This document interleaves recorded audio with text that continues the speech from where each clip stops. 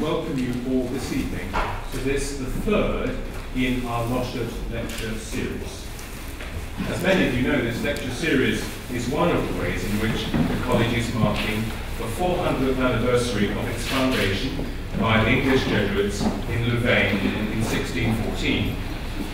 Quite remarkably, Heythrop is now what that college in Louvain was all those years ago, a centre for the study of philosophy and theology. Then it was a college preparing men for the priesthood. Today, Heythrop does a great many things, but we still prepare men for the priesthood, and indeed, since our last Loschert lecture back in November, we have marked the re-establishment of our ecclesiastical faculties of philosophy and theology, underlining, if you like, that aspect of our work. Heythrop is a member of the worldwide family of Jesuit universities and colleges.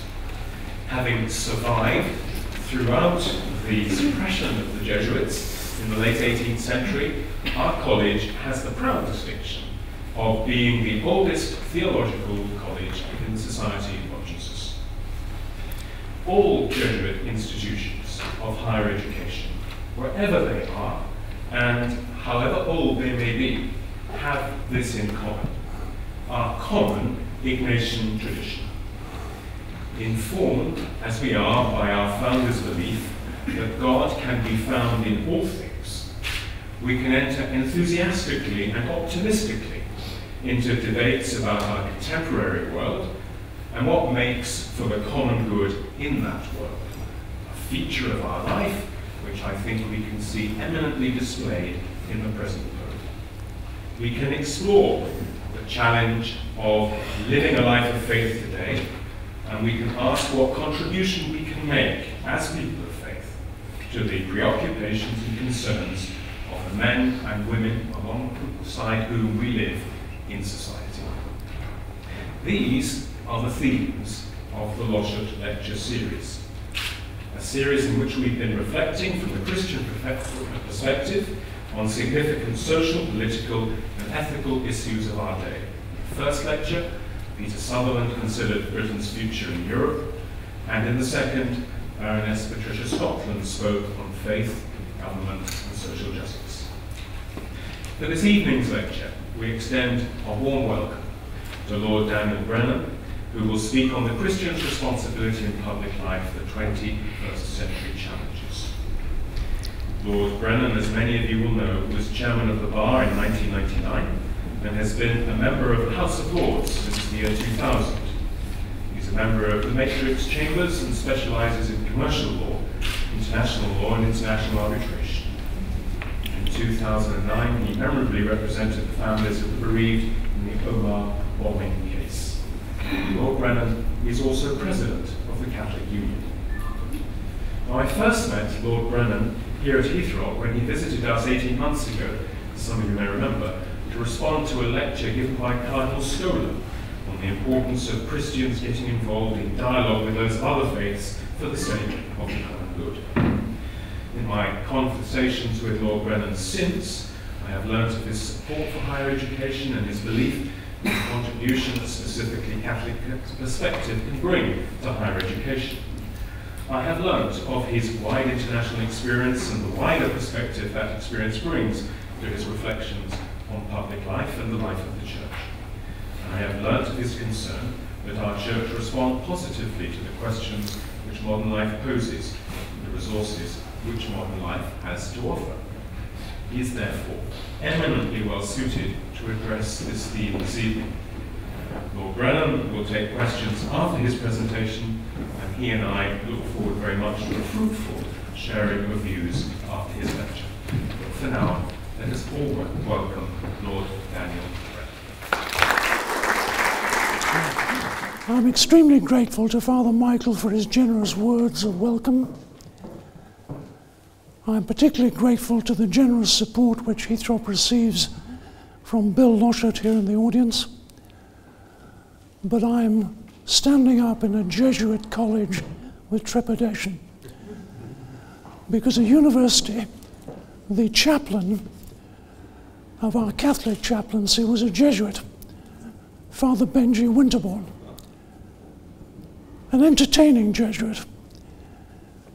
He would invite each Sunday morning visiting priests to say Mass. And there was a rigid rule. At the end of the 6th minute, the homily was over. And it was over because if the preacher kept on going, Benji would stand up and start singing Credo in Unum Deum. So tonight, if there comes a time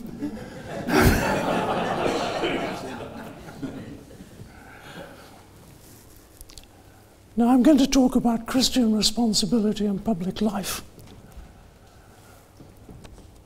or the better title, which is in the script for the talk, The Christian's Responsibility in Public Life and 21st Century Challenges.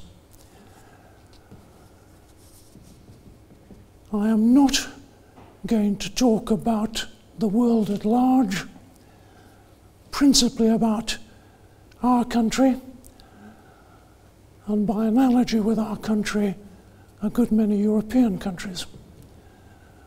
Probably the only exceptions to a secular Europe we have at the moment. The only 2 Catholic countries left, in fact as well as in name, are Poland and Malta, large and small. But what I'll say about Britain can often be said about Europe. It can't be said about Asia. China is a world apart. India, it's said, is about to elect a prime minister who is a devout Hindu and practices his religion publicly. The Middle East is Islam. Africa is a mix of Christian and Islam, but a very different mix to Europe. Latin America, Christian, whether it be Catholic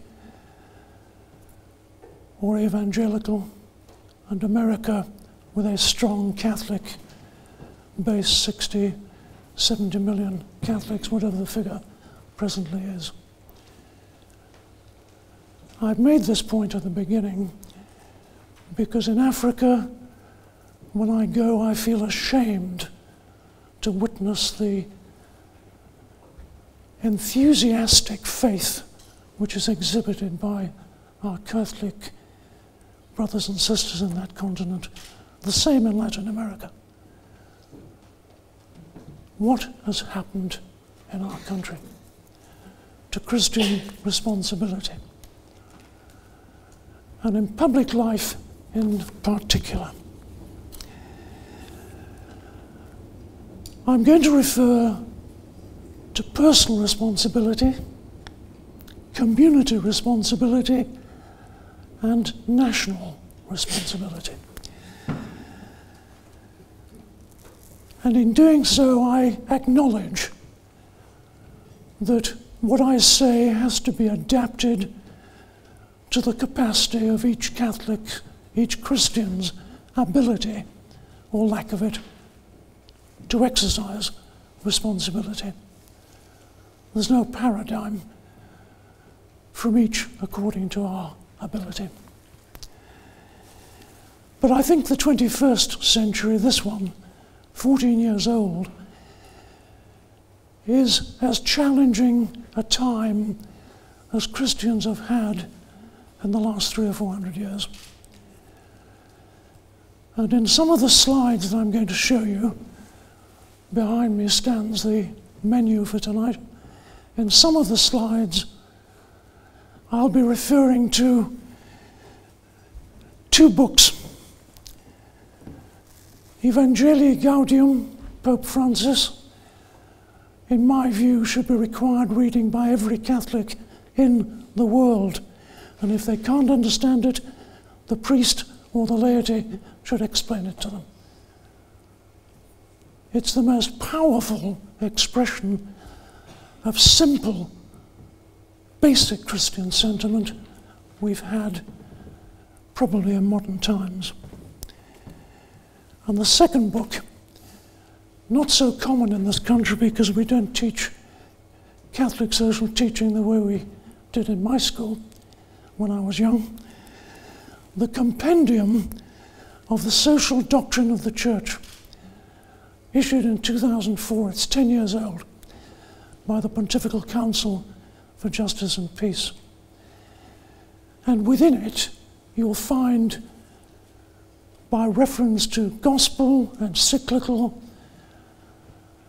other papal documents and church documents from Vatican Council II, the basis for the social doctrine of the Church, what it means in daily life. So with those two books, to which I'll make reference under the title E.G. or Compendium, we have a lot of assistance in meeting these challenges. But what is the first challenge? Our society. If we go back 300-400 years, the Age of Enlightenment, starting at the end of the 17th century into the early 19th, was an intellectual revelation in Europe. And everybody came to terms with it as time went by. But by the early 19th century, when science and technology in its early days was established, the Royal Society, etc., there was a cultural tangent which is called the Age of Romanticism. It wasn't just poetry, it was pictures, music, almost the Victorian culture after the Georgian. And that, interestingly, went on at the same time as the Industrial Revolution and the creation, expansion of empire. The British, Spanish, the American in practical purposes, Philippines, Cuba, and so on. It was a very different century to what had gone before. And in modern terms, relatively peaceful if you start at Waterloo. Plenty of wars, but nothing like what happened in the 20th century. I think history will declare it to be a century of war. The two world wars were the most terrible events humankind has ever suffered. The repetition of them with the centenary of the 1914 war is required. We should remember them always. It was the century of isms, two in particular, totalitarianism and communism, each of which played a part in the wars. Hitler in the Second War, Stalin by switching sides, and it was the end of empire. The United Nations marked the beginning of the end of colonies worldwide. It was a century of major social development, especially in the period after the Second World War. People had fought two wars. They wanted health, education, transport, simple things of life to be given to them. And science and technology in one century achieved more than had previously been achieved in the history of mankind. Some century. What about this one? Well, the social development I make mention of there is interesting because for people of my age, the period from 45 to probably the 60s was the period of post-war stability, making the country work again. And then it started to work. And with science and technology, it meant that from the 60s and 70s, what became the most important thing in life Once you had a hospital, a school, transport system, it was what can I buy with my money? Materialism, rampant. And it still is all-consuming, as you might say, in this century. And I put it brutally, the 21st century so far in Europe of the West, Britain in particular, is the cult of the individual.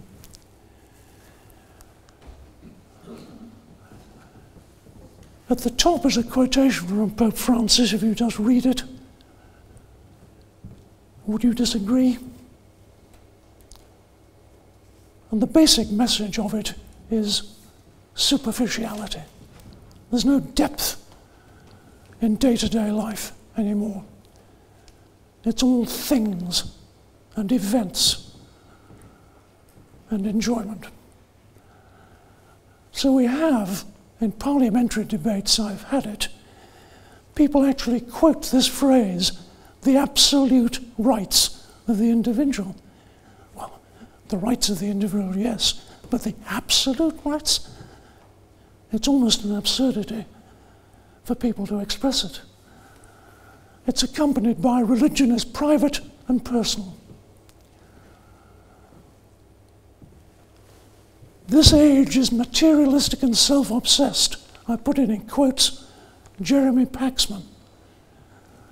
Hardly a Christian apologist. And he said it about this country just a week or two back, very strongly and in public. So we have what I call the ethics of convenience. Not what's right, what suits. And public morality is not determined by a generally accepted norm, it's determined by what the majority want.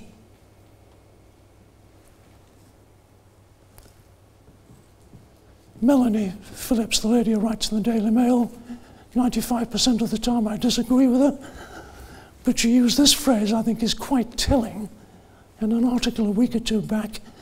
We're in the post-moral society. Now I'm talking tough, I'm provoking. Why not? Of course there are good things in the world.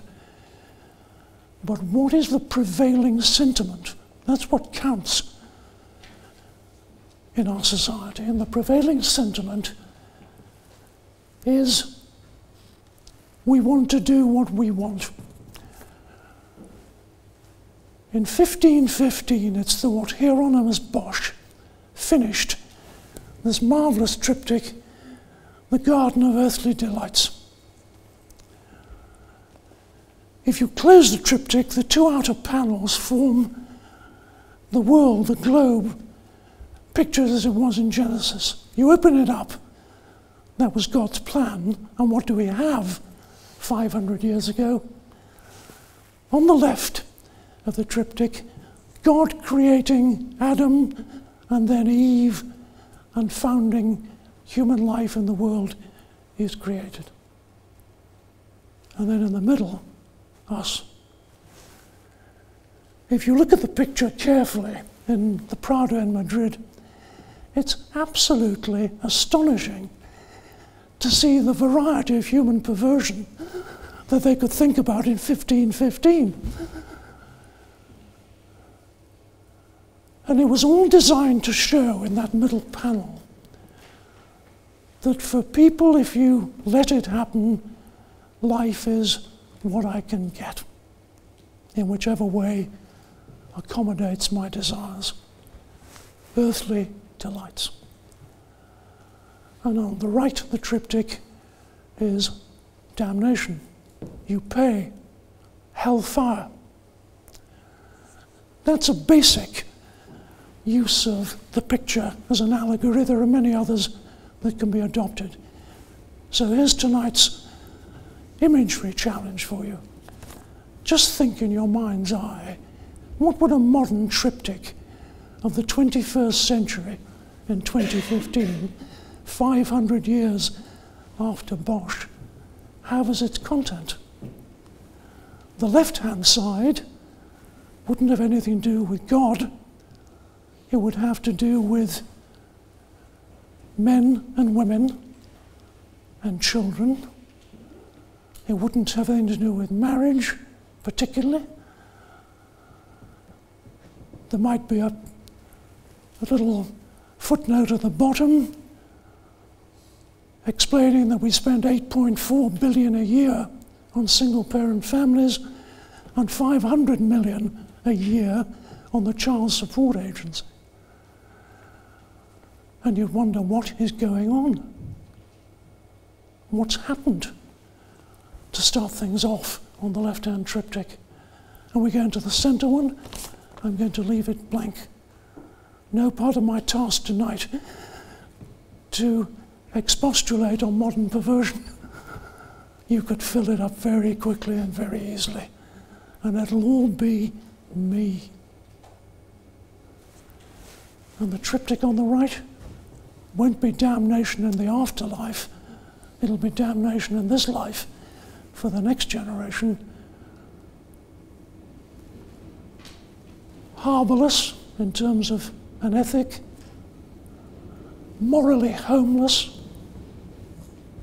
How do we recover? Now, I repeat, I'm talking tough. It's a serious challenge to the optimists in Europe to produce a triptych for me which gives a positive picture.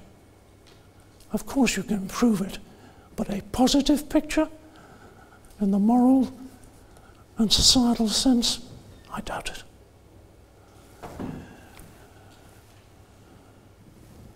Well, that's a bit of pictorial entertainment, but there's a point to it, which is a very profound one. The profound point is this: we are in the era of I. We don't talk about we anymore, except when we talk about entitlement. We are entitled too, so that I can have. I've chosen the word era because it's precise. An era is an age, a period, an epoch, call it what you will, marked by a particular characteristic. And the characteristic at the moment is the cult of the individual I. And the big task, the big challenge, is to make sure that the era doesn't become an eon, where you lose sight of length of time. An era's usually got a limited lifespan to it. I don't think I've heavily exaggerated the position. In moral terms, I'm almost driven to rely on Bertrand Russell, convinced atheist, who said you cannot have a society without a moral framework. A moral framework, not a set of convenient topics that we might pay obeisance to over a short time. Pope Francis, in his apostolic exhortation, says, in our time, humanity is at a changing point, a turning point of its history. And I think he's right. What are we going to do with our modern world? Do with it, as against exist within it. Now that's a big challenge. I said to my son the other day, he was expecting his second child, is the first word going to be mama or papa? And he said the first word is probably going to be Google.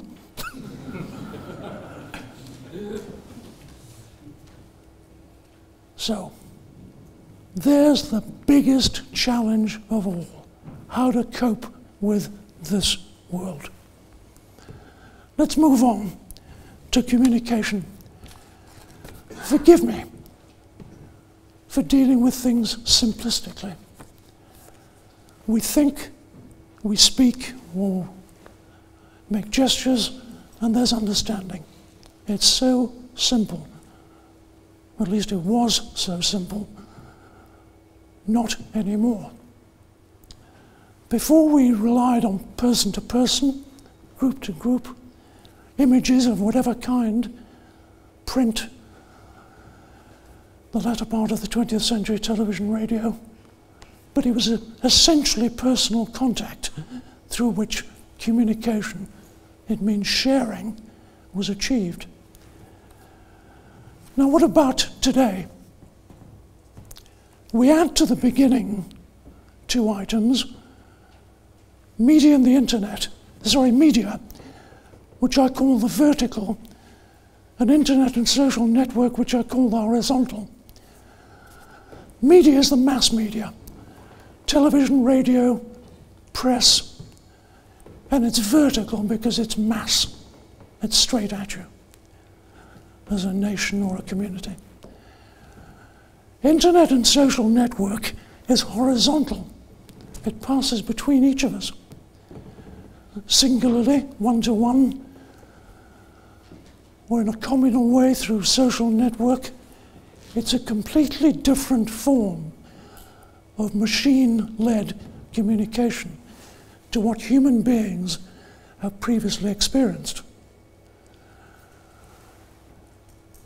Now, this is a real challenge in this century. Let's just think about the power of the internet and social network. The Pope, 12 million contributors to his Twitter page. Also, by the way, lots of anti-Pope Twitters. It wasn't all one way. But 12 million within a year, or a few months, whenever it started. The Ukraine, when they were still trying to get rid of Yanukovych, there was a young student on YouTube asking for outside help. It had 4 million hits in the first 12 hours. 4 million. It helped that she was charming, beautiful, of course, but still, that's an enormous illustration of direct power of communication. Now, how are we going to cope with that? The homily on Sunday is for those listening. The church's witness to the world outside is a much bigger arena. How are we going to deal with it? What about the style and quality of modern communication in this world? What's happened to the person-to-person gestures, of which the Pope is a master? He's a master of sign and gesture. It's a fundamental aspect of human interconnection. Are we going to replace it with cut and paste of what we see on the machine? How do we preserve clarity? I mean, clarity of thought, so that we can have clarity of expression, so that we can have understanding with each other, so we can convince people about Christian responsibility. I think this is a really difficult task. There's actually a word the Americans have invented which I think is fabulously evocative of this clarity, or the lack of it, on the internet. It's called baffle gab. To be baffled by the gab. Marvelous word, baffle gab. But it's millions of words nobody can really understand. The power of the brief, the short sound bite, image bite. I think the Pope is a genius at this. The phrase about priests and the smell of the sheep, fantastically evocative. I mean, that's a speech in one line. The other day with the mafia, you will end in hell. That's an incredibly powerful statement in its imagery, getting back to Bosch. Now, of course, we can't reduce dialogue to one-liners, but we can certainly think about starting a dialogue with a one-liner or finishing it with a one-liner. Something powerful and succinct. I remember talking to some people in Scotland about euthanasia, some Catholics, and they said to me, "What do you call the anti-euthanasia outfit in England?" And I said, "It's called Care, Not Killing." And one of the Scotsmen said to me, "That's utterly ridiculous. What kind of a title is that? It doesn't mean anything to anybody." I said, "What do you call it up north?" He said, "We call it Don't Kill Your Granny." Makes the point, doesn't it? And above all, I think we need a sense of humour in life, especially in dialogue, exhibiting our Christian thinking. It's very important. Pope Francis has it. Most human beings have it. My father told me, always be suspicious of people who don't have a sense of humour. And he's right, or was right. Typical example in public life, which I like to use because it's so entertaining. Ronald Reagan became president when he was 70. You remember him saying about his opponent, "He's only 55 and you're 70. What are you going to say about this?" He said, "You're right. I don't have his level of inexperience." And then at a press conference after he'd been president for a year or so, it became known that he'd have a long nap in the afternoon, not half an hour, 2 or 3 hours. So a guy gets up at the press conference and says to him, "Mr. President, what are you going to say to the people who say about you that you're asleep on the job a lot of the time?" He said, "They're right. I am. And you know why? Because my doctor said to me when I came into this job," he said, "Mr. President, you have to be careful because hard work could kill you." So I thought to myself, why take the risk?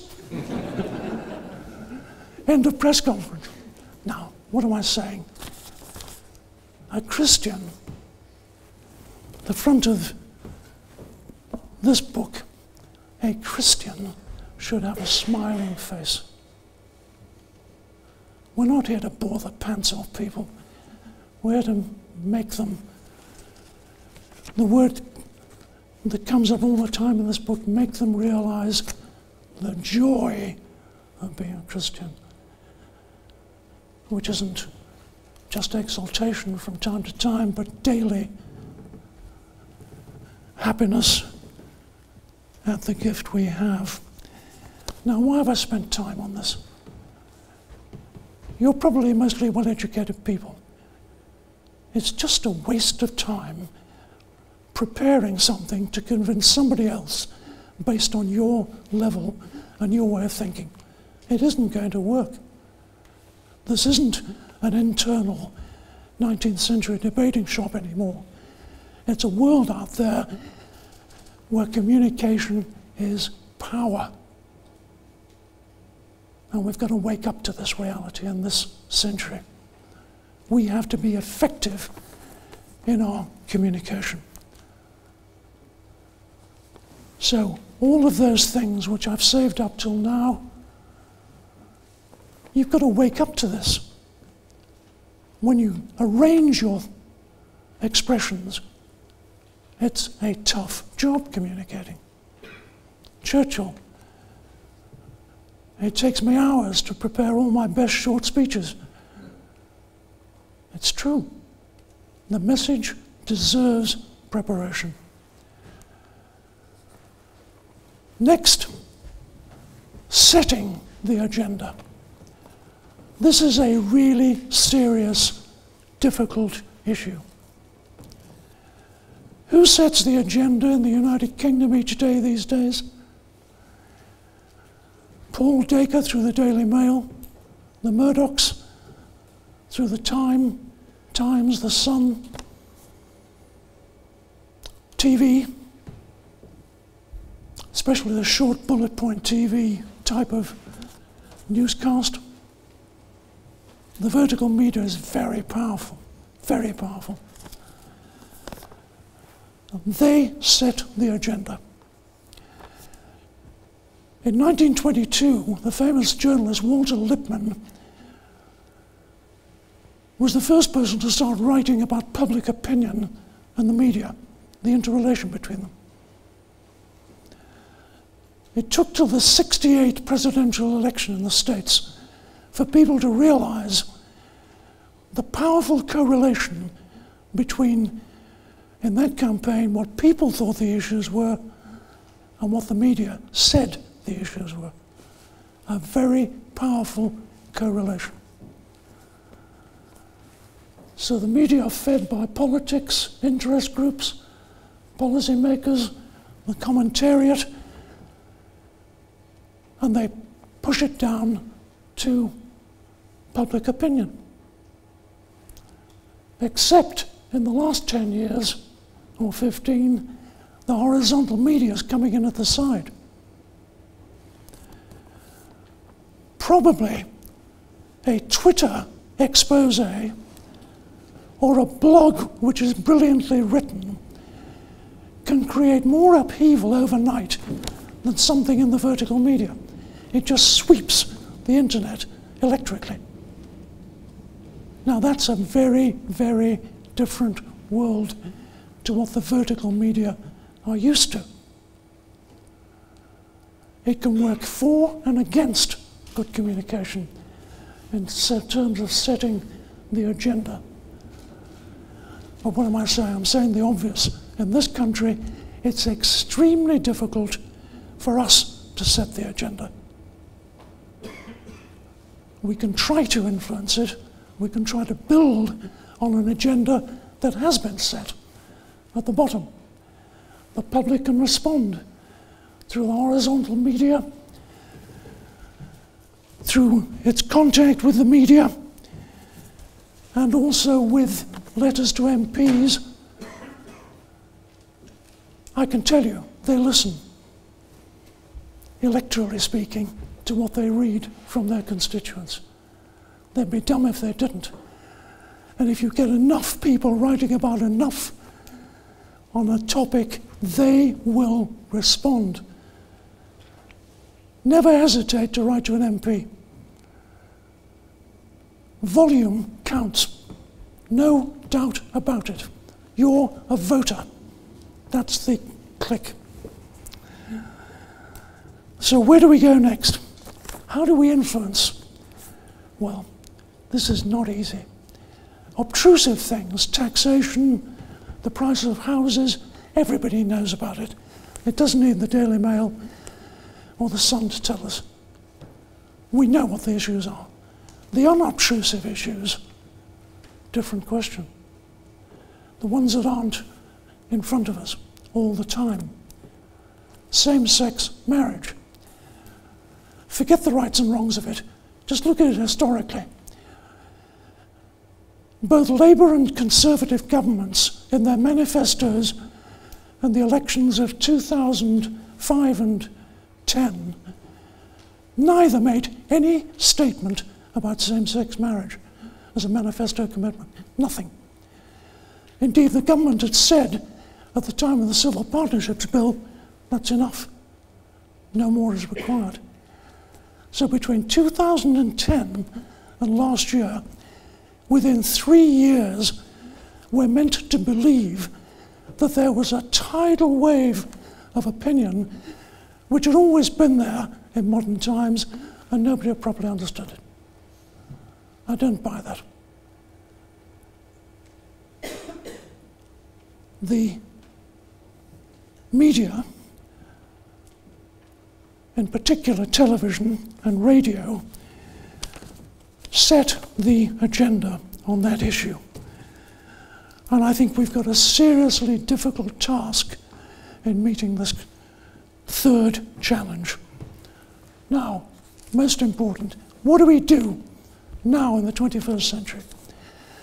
A couple of examples. The common good.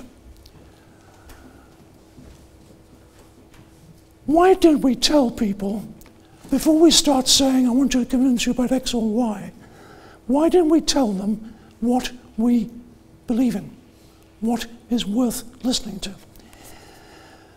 We have the irony now, that the Church of England has adopted our social teaching as their social teaching. It sells. Morris Glassman, the Jewish chap who went to see the Pope the other day and was well thought of by Pope Francis, he's for the common good. We have something to sell. A quote from Lumen Gentium. He, God, has called them together as a people and not as isolated individuals. John Donne. No man is an island entire of itself. We are a community. T.S. Eliot. There is no life without community, and there is no community without God. The second, religious freedom. This is very important. We fought a world war, and part of the reason was to make sure that people were free to think, exercise their conscience and their religion in an open society. And that was vindicated by John the 23rd at Parchment Terrace. We have to push this hard. Push it hard. Baroness Hale, Supreme Court judge, a week or two ago in Yale, said, why don't the Christian churches in the UK, instead of arguing the secular agenda of discrimination, argue the common agenda of human rights? This one, the cross at work, freedom to manifest your religion. And then current issues, modern slavery. This is truly international. And the Church, as you can see by my reference to Evangelia Gaudium, is aware of it. There's a draft bill before Parliament, and the Church in Rome are seeking to have an international line of action on this. That's a story we should be part of. And lastly, euthanasia. We need to get tough on this. It's not some intellectual salon debate where people of the right kind of educational background can decide for us and our relatives when the time has come to switch off the machine or press the injection into the aged person or the terminally ill patient. This is a matter for the entire society.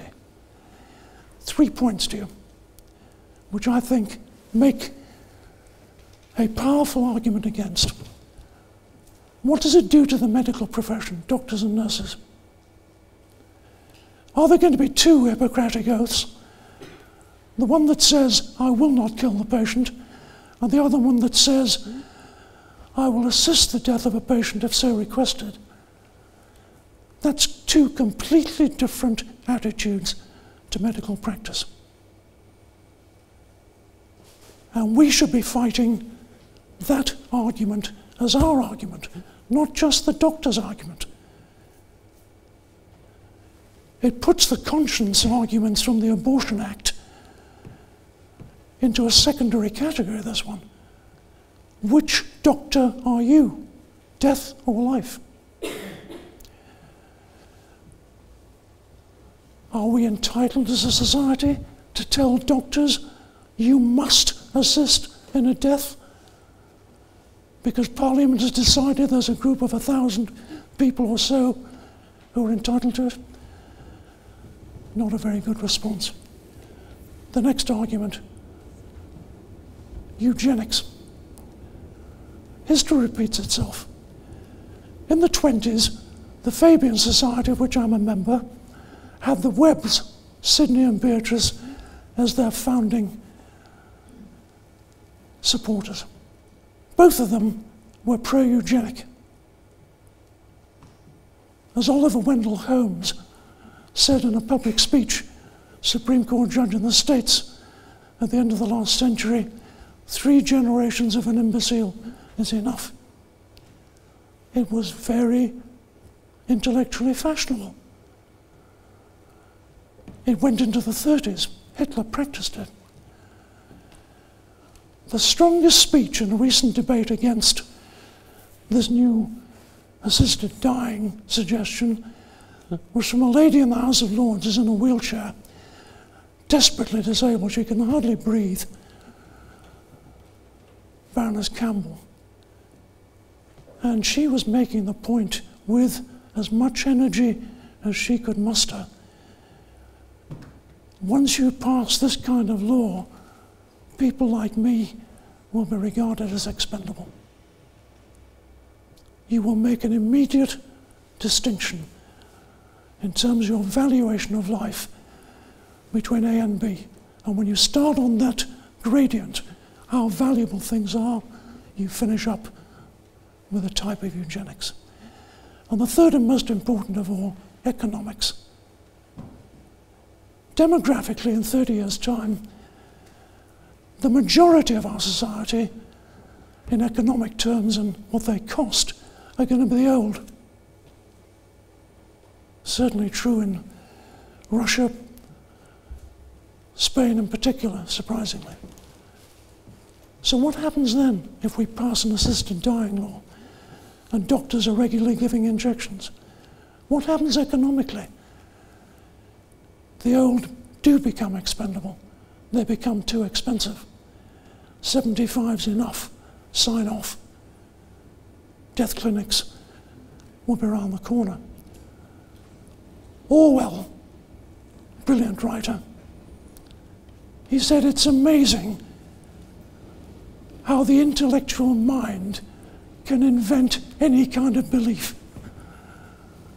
And this will be the intellectual mind. Of course, it's reasonable. You've had a good life. The others that follow can't afford you. Let's be reasonable. The message, I would stick to those for the next few years. And the most important of all, to finish off, making it work.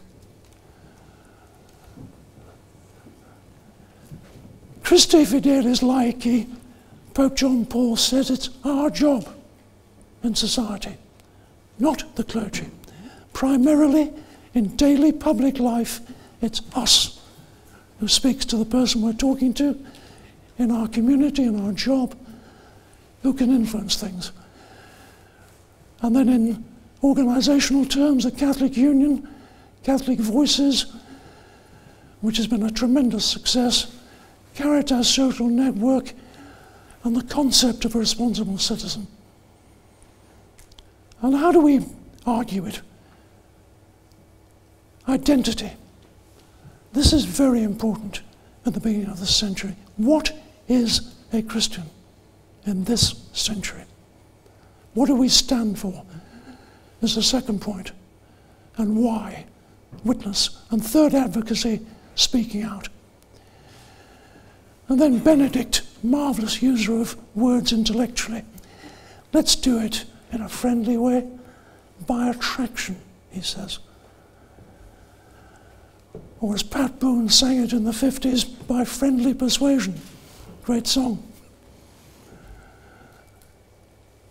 And then at the bottom, just read those words. This is from the Upper Athena, the great bishops' conference in Latin America in 2007. It's a get up and go message, not a give in message for us in the church and for Christians generally. The last point I want to make about this is things we can actually do making it work.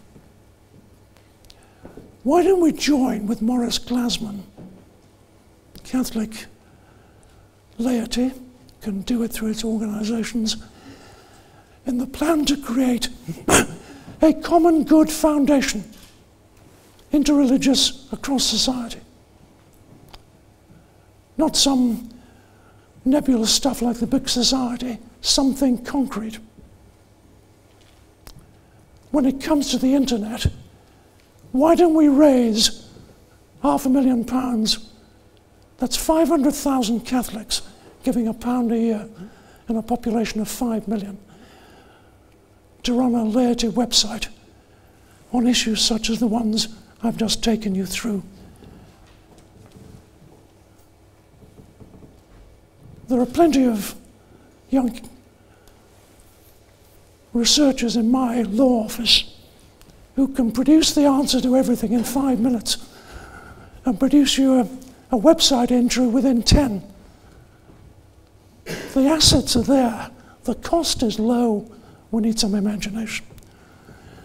And what about the fact that we're doing this as Christians?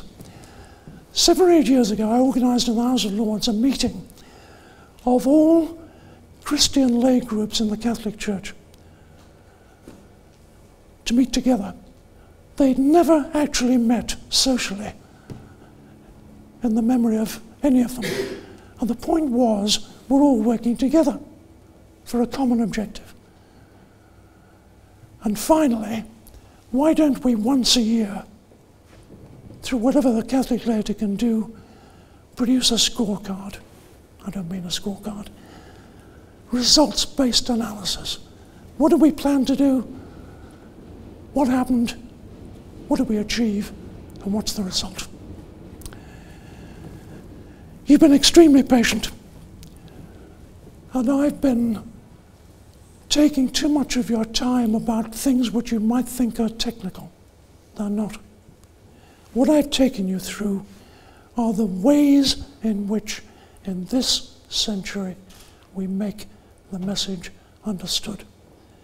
If we don't meet these challenges, we won't meet what the priests in South America wanted, an action-based, evangelical, gospel-driven Christianity.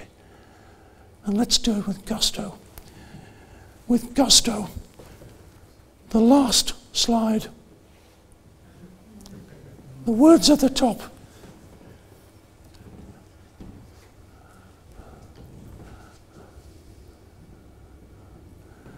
Well, I agree. You agree. Let's go to it. Thank you.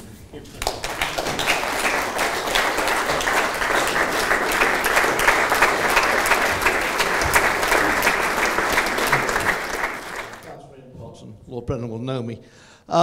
My concern, and I've been pushing to do something about this, is actually we're still too much afraid to come out in public and say, we are the Catholics, we are the Christians. I mean, following the appeal 2 years ago by our Archbishop, the Archbishop of Canterbury, wear my cross in public. Very few people will show that they are Christians by doing this. I'm continually being said, what are you doing that for? Particular for the point sorry, I'm going on a bit. The thing I've been trying to push is we do not, as collectively show our role. And I happen to be a local councillor, and one of the things I'm trying to do is make sure that our Catholic councillors make themselves known, because they don't. And we are a political influence. Sorry, it's not a question, Laura, but it's a comment. I don't think we're doing enough, basically, and I agree with you. I'm Mary Clarkson. I'm a member of Catholic Voices, and I'm a Labour councillor in Oxford.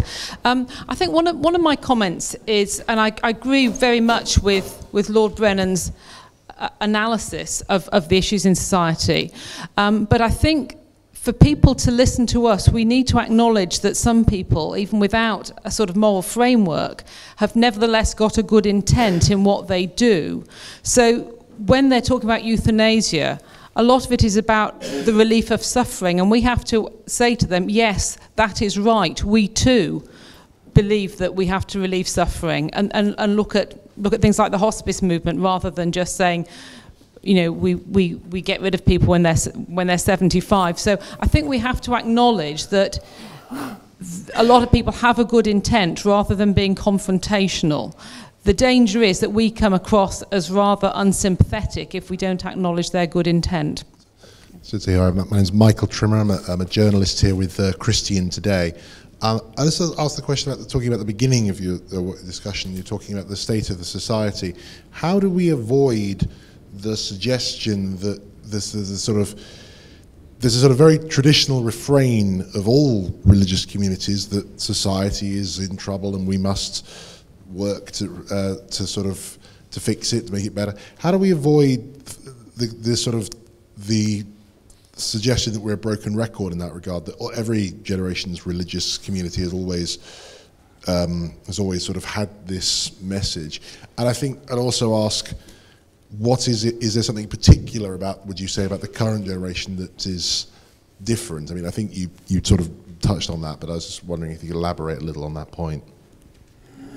So the lady back there, I came to be confrontational to wake you all up. But obviously in public life you have to do it, what was the phrase I used? By attraction. But that doesn't mean to say that you can't be firm. You can be polite but firm. But clearly it's got to be by attraction. You're never going to get anywhere in modern life by telling people what they should think. You can't impose beliefs. As I said, it's got to be friendly persuasion. That's very important. We don't go out into public life to beat our chests in some self-fulfilling act of Christian duty where nobody listens to us. That's a waste of time. Ian Potts has got a very important point. I imagine that if a couple of researchers got together, they could produce a sheet of A4 about the church in this country, which would show in the amount of schools, hospices, good work centres, food banks, whatever it is, how much work the Catholic Church does for this country every day of the year. That's the way you'd start. Who am I? I'm part of this group that does this. If you agree with it, can we talk about ways that you might be able to help in your way of life? I can't believe how little the public in this country, the non-Christian public, know about what we actually do. And that can be very easily remedied. The third point about the broken record is a very telling point. I didn't speak to you tonight as a TV or radio producer or as a national newspaper editor, although I expressed some of their ways of thinking to you. But the fact is that a lot of young people these days, one, haven't the faintest idea about Christianity. They just don't know what it means. And the broken record is likely to be the response of those who are already so prejudiced, there's no point in talking to them anyway. Of course, you never give up, but it not be very, very fruitful. So I think in this century, we've got to stop thinking our age. The movers and shakers of the next 10, 15 years in terms of society are going to be the young, because they will respond to public opinion polls, especially on the internet or newspapers or TV, press the red button. It's usually not going to be well informed. It's the way I feel today, yes or no. But it's going to have very powerful effects. It's a kind of vicarious democracy that we might face in 20 years' time, where instead of The Voice on Saturday night, it's euthanasia, is it this, is it that, press the right button, and the government will do it on Monday morning. Do I exaggerate? Read Orwell again. Sometimes, I don't just mean this about science and technology, sometimes learning can become a quasi-religion. Some parts of science and technology and medicine can become a way of living to the proponents of it. And that can produce, ultimately, a risk to human society as we know it. This is a serious risk, right? If we have a society that's based on TV and consumerism and the internet, and the control of society is in the hands of a middle-class intellectual elite, and the educational standards aren't progressing very well, society will revert to previous norms. The few will control the many, and will do it by giving the many what the few think the many want. I'm exaggerating, but there's a point here. Society, I think, has peaks and troughs. It often repeats itself, either on the down or on the up. So, broken record, I don't use records anymore. I only use the internet. My iTunes is, I'll think of some hymn before I've finished. But the point that some of you made tonight, why are we so po-faced about our religion? We're so lacking in enthusiastic energy in explaining ourselves in a nice way. Why not?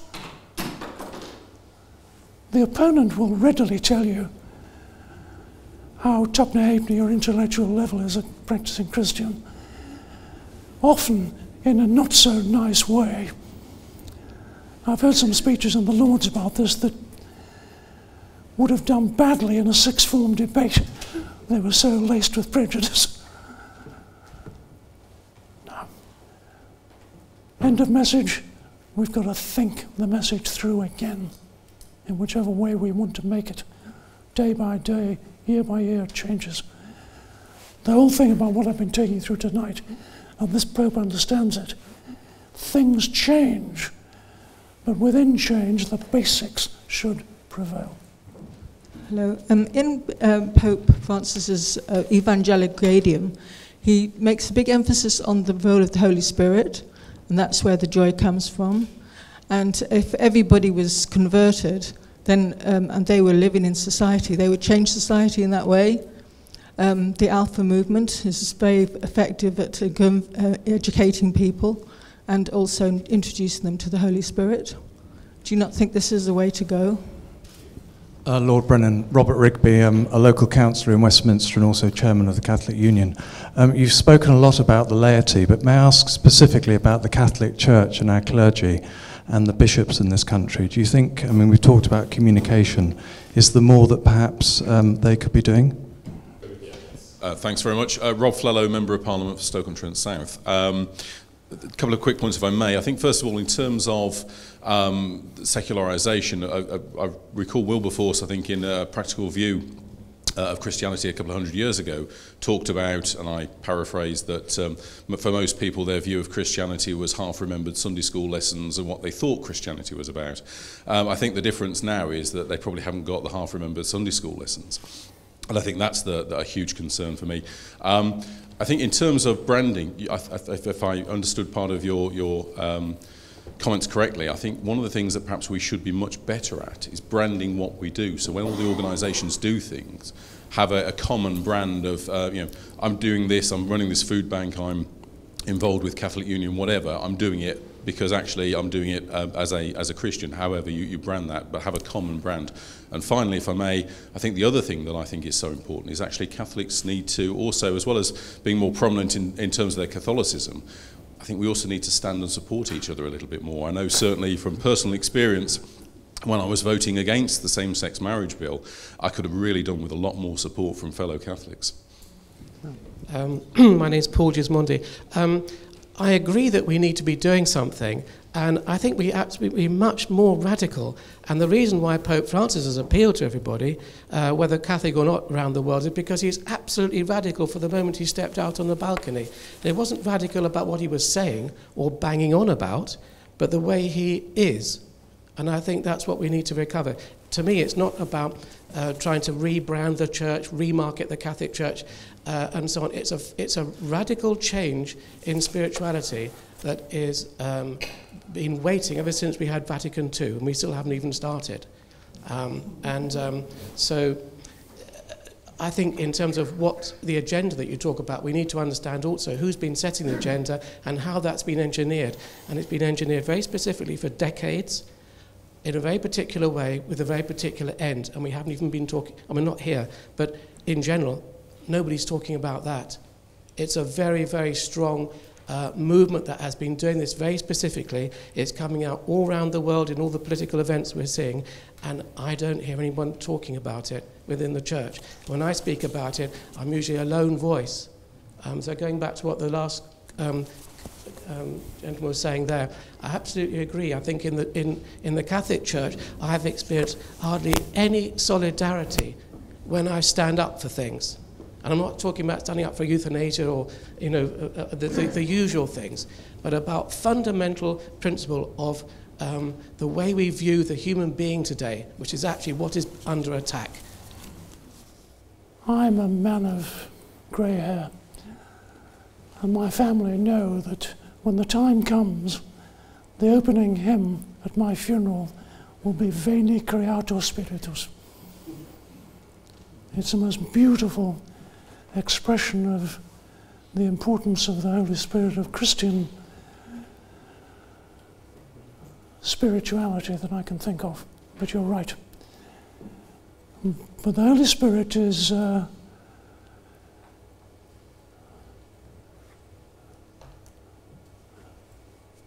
way in which we should act. And I think the more we act, the more it's the Holy Spirit acting. In other words, pray, yes, Holy Spirit, yes, but action as well.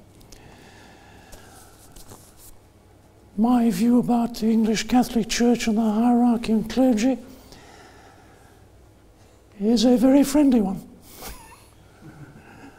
They're decent people doing their best, just like us.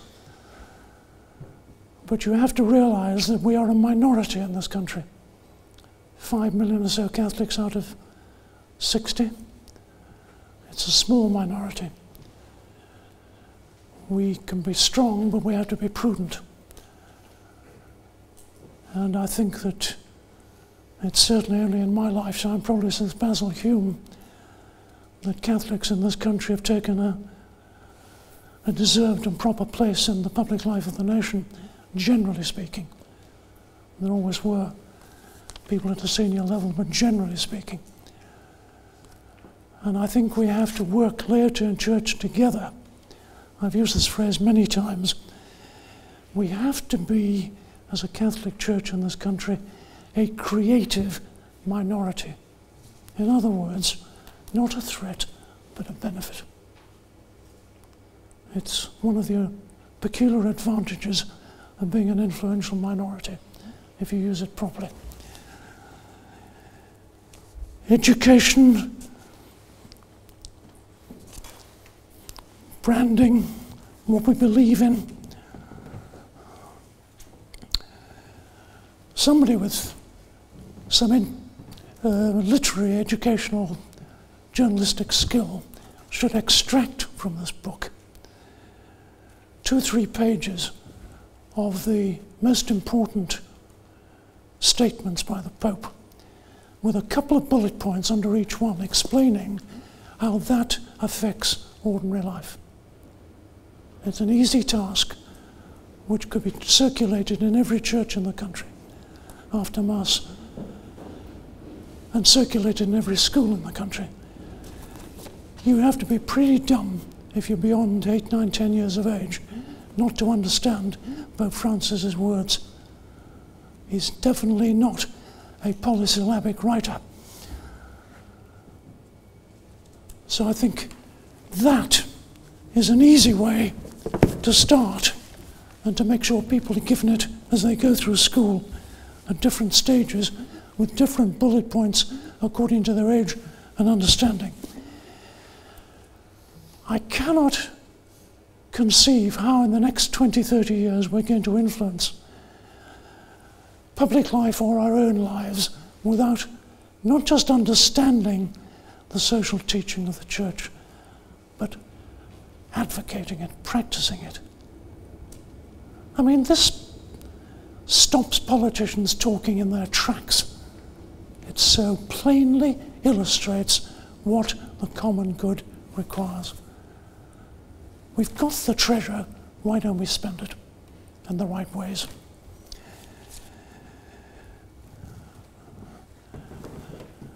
I don't actually agree that Pope Francis is radical. In a religious sense, I don't. And I actually think that we in Europe think he's radical, in inverted commas, in the way he speaks and signs and gestures, because we're so spiritually fatigued. The rest of the world, Africa, Asia, Latin America, they speak like this. This is their language. They're gospel-driven. You go to church and you could weep in Africa at the energy of the faith around you. He knows that. You don't get articles around those countries saying what's happening to the Pope. They know he's their Pope. He's one of us. Now, I appreciate what you're saying. We have to be much more determined publicly. Your point about solidarity is exceptionally important.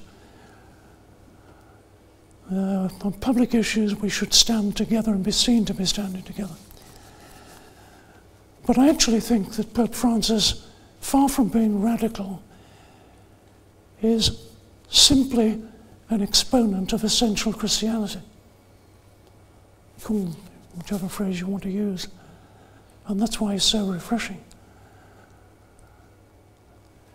I must say, I'm not suggesting that we go out and hug each other in the streets, but his gestures of affection and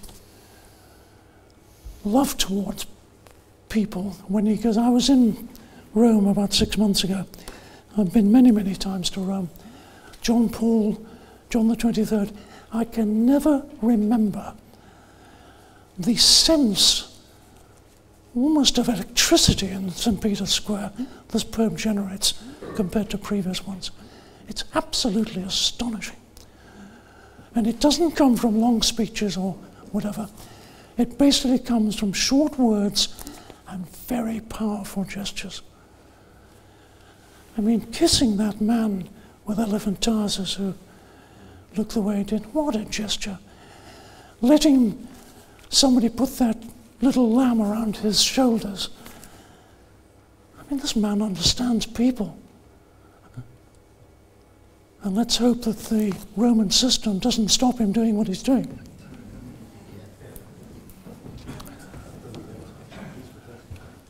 Is that it? Well, before Father Michael, can I just, we're going to have a drink apparently. Back to the sense of humour. Hilaire Belloc's Grace, I recommend to you all. Where'er the Catholic sun doth shine, there you will find laughter and good red wine. At least I have always found it so. Benedicamus Domino.